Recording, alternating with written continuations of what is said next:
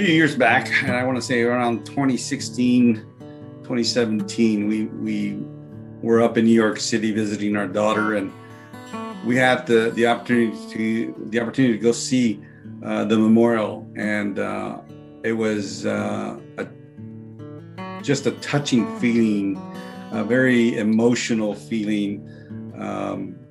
It was just going down to the bottom of the site, which has been turned into a museum, was just incredible. I get goosebumps just thinking about it. They had the fire truck that we all saw on TV that was, the ladder was all crumbled, was there.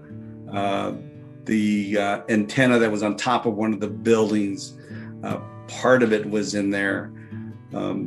It was just amazing and very somber at the same time.